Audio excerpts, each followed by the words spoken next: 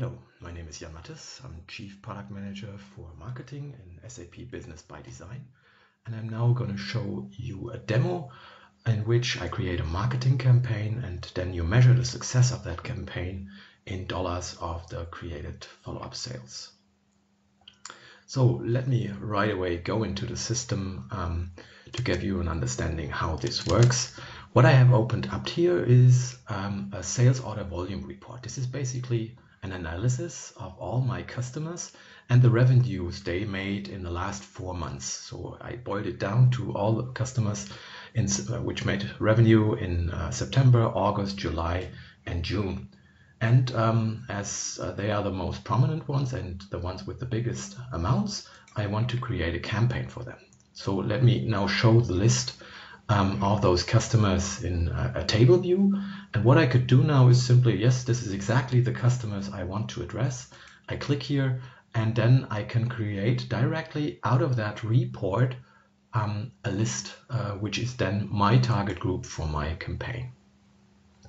So what I get now is a new target group. I can give it a name, of course, add some more descriptions, and underneath you see then in detail all the customers which have been added to the target groups directly from that report. You see in the table as well which of them gave me the contact permission. You see some of them have allowed that I contact them. Some I need to still check, so probably I need to remove them. And there are even customers which didn't give me any marketing consent, so I should rather not contact them. In addition, I might want to check if the communication medium I want to use, in this case the email, is really available, and that's why I simply check here the addressability. And here in the results set you see that some of the customers did not have any email address maintained, or that they disallowed the contact, and that's why they marked here as red. So what I could also do is, of course, to add more customers. I can manually add or select any customer, but I can also use here, let's say, advanced filtering and parameters. So let's say I want to really only address the customers which gave me the marketing permissions, and I might want to add maybe more criteria here. And now let's go and let's give the result set of all customers which gave me marketing permissions. And as I have already here a list, I would like to simply do an intersect of all the customers below, which I have selected from the report, and remove the ones which are not part of the report. So what I do is now I intersect, and then I get then the final result list. So this is done. I boiled the list down to 5 members. Well, and then I return to my target groups. So this is basically it. Of course, I could be adding way more of the customers. So what I need to do now is to save my target group.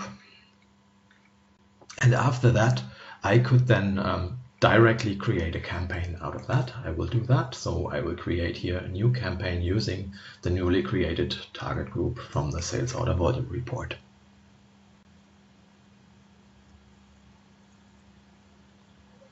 So first of all, let me give that campaign a name. I will select the campaign type I want to support. It shall be a direct email campaign. I give it a start date, and I want the campaign to be running until end of the year. This will be a campaign which will give customer-specific discounts. That's why I want to keep the campaign running until the end of the year. So the discount shall be given until 31st of December. The target group is already assigned. So I have here the sender address here for my contact. Let's change it for another address.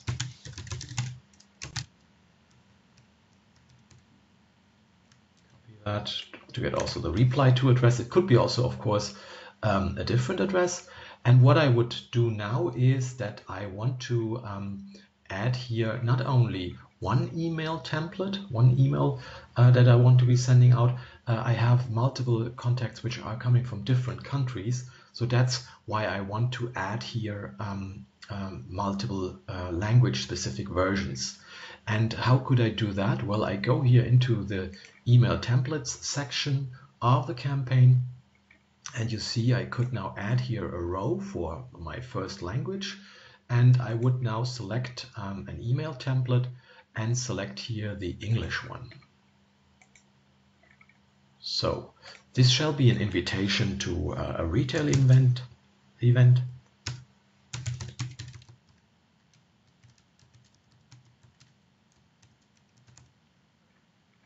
And I want to make the English version of my email template responsive. So let me now add also the German version.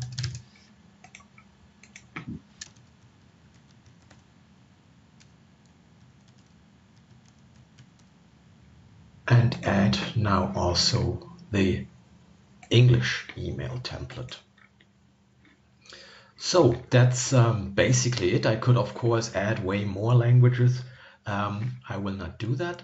So I'm almost done now with the campaign. I could now fire, let's say, a test mailing just to make sure that the email template is right. So I want to send that test mail to myself. Of course, I want to then also check that I have really a responsive email template, which really looks good on also on mobile devices. I check here a test account just to make sure that the placeholders in the email template, which are used to have a personalized name and also other personalized data, really work out. So that's why I now send that test mail to myself. And yeah, maybe in the meantime, I can explain you a bit how such a mail template is usually being created. So let me open that mail template in a web browser. So this is the email template I will be sending. It's built in HTML5 using any kind of email editor, let's say Dreamweaver, or any kind of best of breed email and HTML editors. And you have embedded here pictures, and you find in that email template also such kind of placeholders. So you see dear, and then there is the placeholder that will be then replaced by the name of each person which will be receiving the name, and also let's say response code IDs might be added here just to inform the customer that he has been included into a personal discount campaign. And if he then mentions that response code, he could then also create directly a sales order which will give him a discount. So let me check here if the email just arrived. We have the first email which just approached me. You see, this is the email address I sent as reply to address and sender email address. And this is the responsive email template. And now it's displayed here in Outlook. And you've seen that the placeholder has been replaced by the name of the contact and the customer. And this is a nice responsive email template. It will really be looking nice also on any kind of device.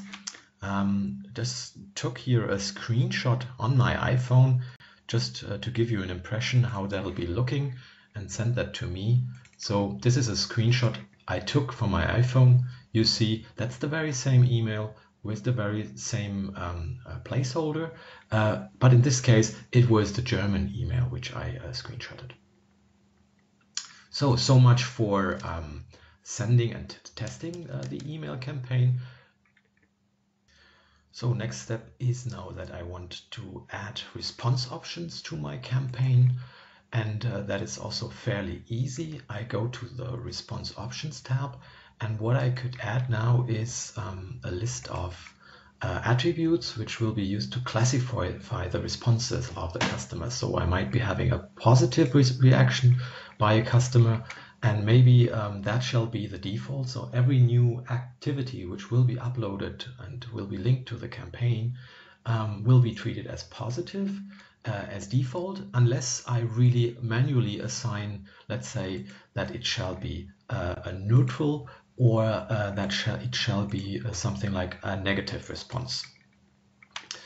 So what you see here is basically a campaign I already prepared, and I clicked here on the response details tab, and there you find a summary of the results coming from the campaign. It's counting basically the number of activities, leads, opportunities, quotes, and also the sales orders which have been created as a response to this campaign. And you see here underneath all the emails, leads, opportunities that have been created for the various accounts.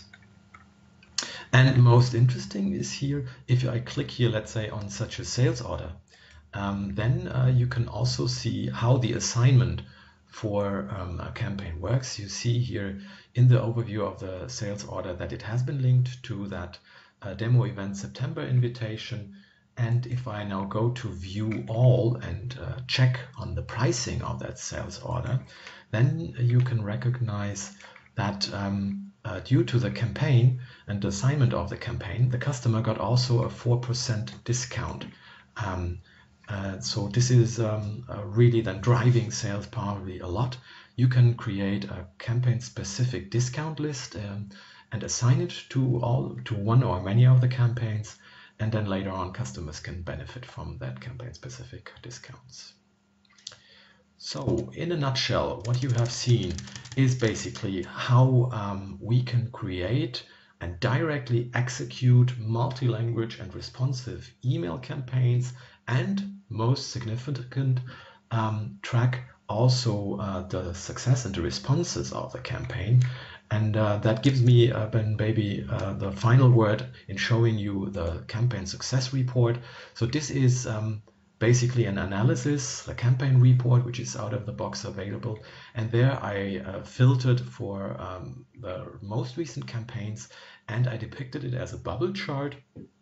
And it's basically the number of emails that have been created and the sales order volume that has been created by such a campaign. I see then basically, well, this is a campaign which has the highest sales order volume. It had 9 emails and 9 contacts that have been contacted. Here it's 10, but the sales order volume was low below.